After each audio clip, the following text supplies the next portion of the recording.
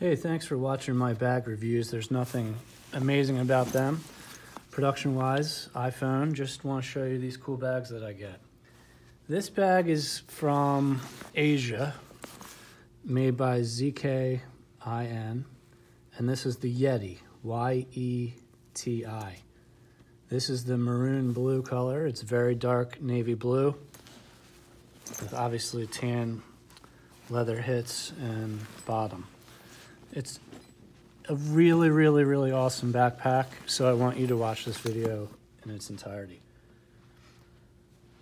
First off, we're going to show you the front pouch. Quick access with these snaps, adjustable buckles. Very generous size main compartment, and then 3 small compartments. So you could do wallet and cell phone and keys in here, battery chargers. I have 3 individual compartments, lens caps,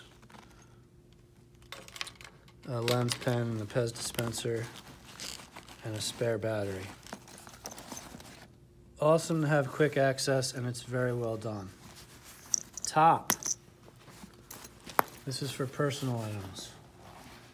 There's 2 things going on here. You can cinch these down to lower the profile size of the bag if you choose so. You don't have to do all that though. You could just snap it shut.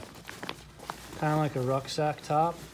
I have a large bag in here, which could be like the size of a lunch or a raincoat. A shoulder strap. Let's see if you can see in here the organizational features in the back of the top.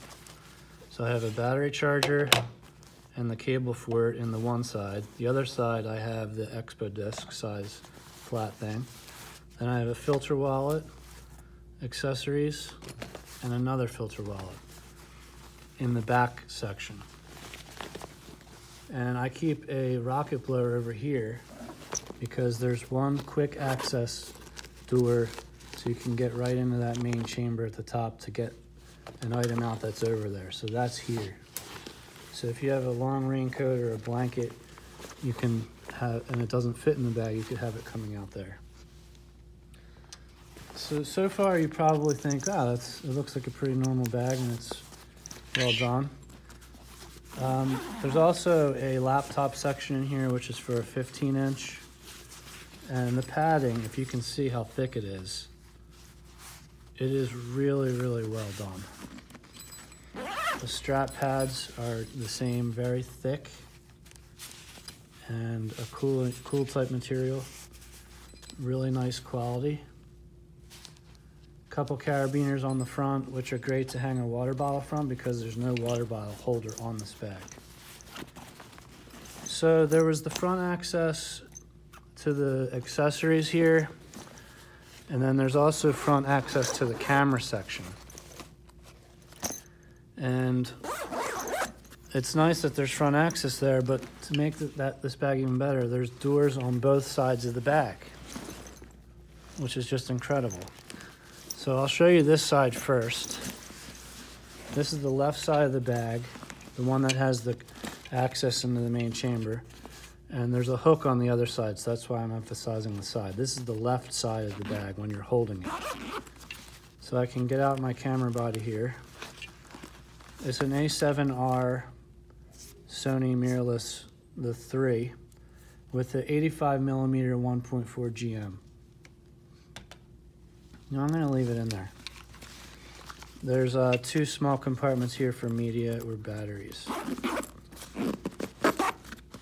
Now on the top, when we look at it from the top, I'm gonna go ahead and take out what I've added to this. So I've added a small divider here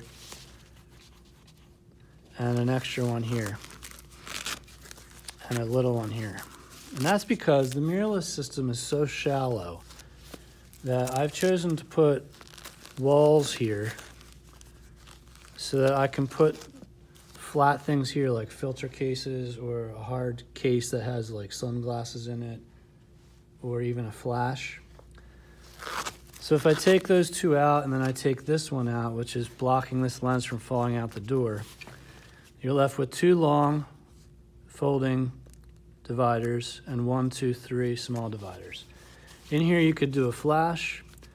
I have a 25, a Batis 25 wide angle, a 12 to 24 f4G, a 50 millimeter 1.4 Zeiss. So these are big lenses. And so they fit going straight up and down. And if you had a big DSLR like a D850, this space would fill up better and it would look more full. But for mirrorless, you can store all your lenses upright, because if you go flat, you would want to double stack them. So I think that they're better to go lens down. Moving right along. Love that there's doors on both sides, because you can configure this to do a body on each side. You just have to slide everything down a little bit. And then you can have a 35 and an 85 ready to go. So this is the right side of the bag, and it does not come with these carabiners, but they come with these two hooks, and I use these to clamp a water bottle on, and that's why I have the lens over here, so that I can have a water bottle or a tripod here and my camera's on the other side. So how does the tripod holder work? This is amazing. There's a Velcro here, and this thing comes down, and two tripod legs will go in here, and then you cinch it up here with this quick release strap. So your tripod will go here. While I'm down here at the bottom of the bag, I will show you that there is a waterproof rain pouch here built into the bag. It's not removable. And it's just designed so well. There's a zipper there, so you could actually put like a couple batteries in there or something. And all of that's nice there because it's just more padding on the bottom of the bag. Now, there are no sternum or waist straps on this, but this thing is so well proportioned and has such great padding, even with all this gear. It is easily the most comfortable backpack I've ever worn. Now, this bag is not easy to get in the States. I had to buy it on eBay and have it shipped to me in the States. It's around 300 to 350 bucks. And it's just the same quality as like an Ona bag or something like that. It's just not as well known. And it's just a very practical bag. Very, very nice quality everywhere. They do make a lot of really fun colors. It's just that this bag is late. This bag has been out for a while, so this review is really late. I don't know what you'll find, but if you go to their website, they may have a bunch of colors available in addition to what you see on eBay. I just wanted to get this backpack review out because I feel like there's probably only like another 100 of these so left to be sold. Very cool bag. I hope you enjoyed the review. Check out all my other bag reviews.